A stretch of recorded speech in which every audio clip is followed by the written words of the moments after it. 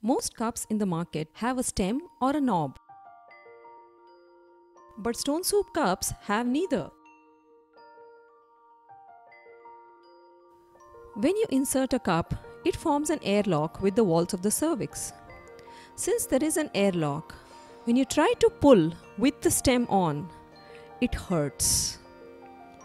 The stem should not be used to pull out the cup.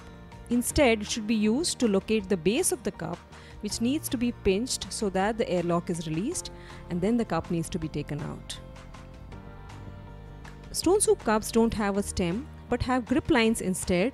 So when you hold the cup, you are anyway pinching the base to release the airlock, and that's how it's easier to remove the cup.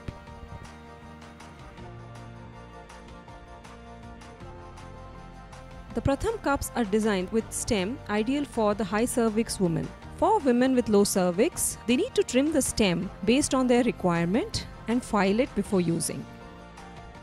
The Stonesoup Wings cups do not have a stem, and they are ideal for all women. You don't need to measure the cervix before using a Stonesoup cup.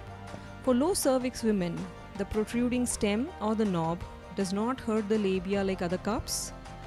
And for the higher cervix women, if you're worried that you will not reach the cup, just relax, bear down the cup like how you would if you were constipated, and you will be able to reach the cup.